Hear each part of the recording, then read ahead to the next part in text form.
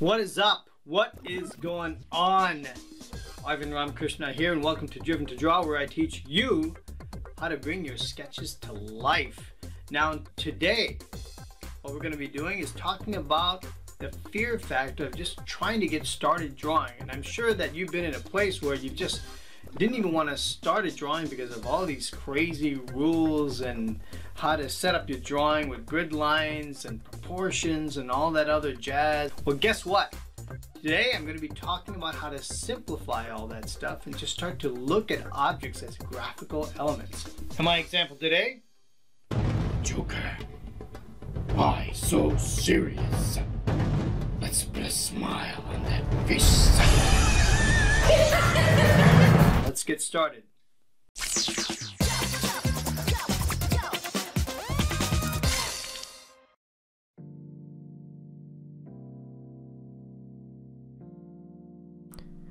What is up? What is going on? Arvind Ramakrishna here. Welcome to Driven to Draw, where I want to teach you how to bring your sketches to life. So let's get started. Today we're going to be talking about blocking in shapes by just kind of defining things by just in terms of just shadow and just graphic. And so what I'm going to do here is I'm taking one of my all favorite characters, which is Heath Ledger's Joker from the Dark Knight movie. And what I'm going to do here is when I look at a photo reference, what I try to do is just to kind of break things down to all the graphical elements. So anything that is very high contrasty areas, all I'm trying to do is just draw these kind of shapes and just identify them. So I'm starting here with just a French gray marker. I think it's like a 60% or something like that. And all I've done is I've quickly just drawn a circle, like an oval that you see here, and I'm just identifying where the eyes are, just using the typical proportions that you'd use for a head. And then I'm just starting to add a little bit of detail after I draw the first graphical element, which is that eye, and just that shape that I see around the eye, which is kind of like a diamond shape, if you can see. We're going to speed this thing up here and just kind of go in super fast mode here, so you don't have to kind of wait for me to draw all this stuff in. But that's all I'm doing here is I just identifying the shapes. And when you're starting out, sometimes you get wrapped up in just drawing all the details and just trying to get everything right.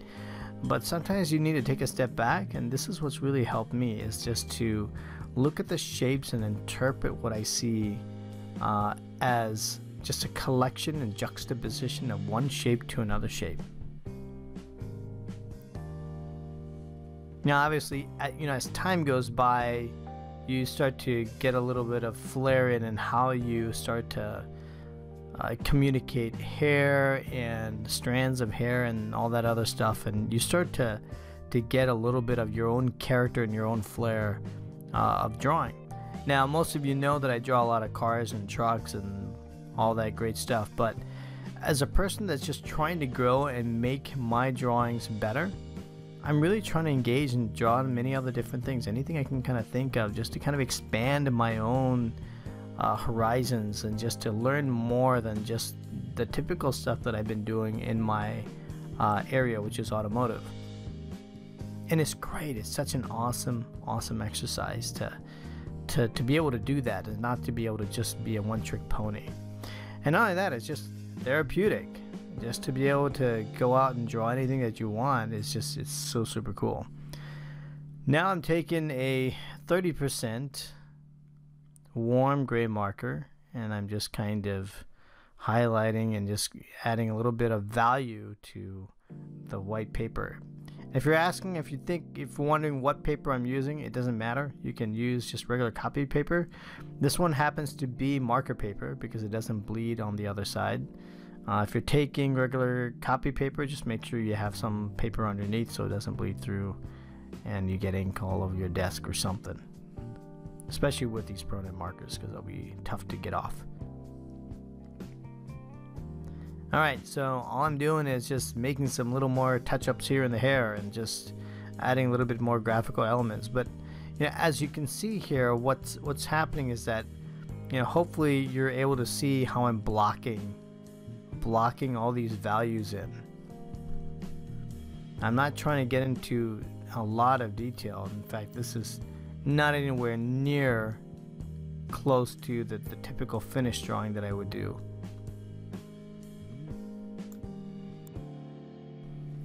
Alright, now I'm getting to the jacket portion.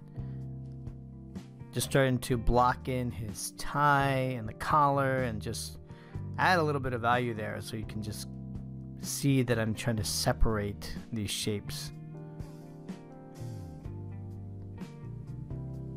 And if you can, let me know in the comments below what you thought of. I know it's an old movie, but like I said, you know, some of Nolan's movies are completely timeless. They're just so awesome, so well done, great storyline,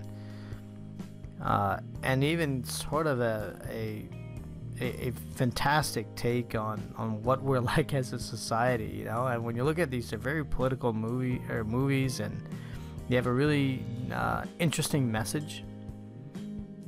So I really kind of enjoy some of these movies that are very thought-provoking, get you to sort of think about yourselves and how we are as human beings, and some of our own shortcomings and how we see things. And it's just it's a terrific it's just a great movie. Alright, so as you see here, even for the hands, I'm not getting. You see how I'm silhouetting around it? That's again another technique of just sort of trying to identify the shapes around it and just block them in. Everything is a graphical for me here, including the shading. Now I'm just getting ready to wrap up here. I don't want to add any but more detail, but hopefully when you look at this, you're able to make sense out of what's going on here. Yeah, obviously now it's looking sort of finished. I don't have any color or anything like that. I'm not going to be adding any color here. All I want to do is just get the gist. There's kind of a gestural drawing here. And then later I can go in, I can retrace. I can even correct things that weren't quite right before, and make sure that I kind of refine a little bit further. But this is just kind of like a process of just enjoying the process of laying things out as in a graphic form. So I hope you enjoyed this particular quick tip and episode. Any questions, just comment below. Don't forget to subscribe to my channel, and then head on over to driventodraw.com for more videos and tips on drawing. And we'll see you here next time on Driven to Draw. Have a good one, fellas. If you want to learn how to draw and bring your sketches to life, subscribe to this channel. What have you done with Rachel? Rachel!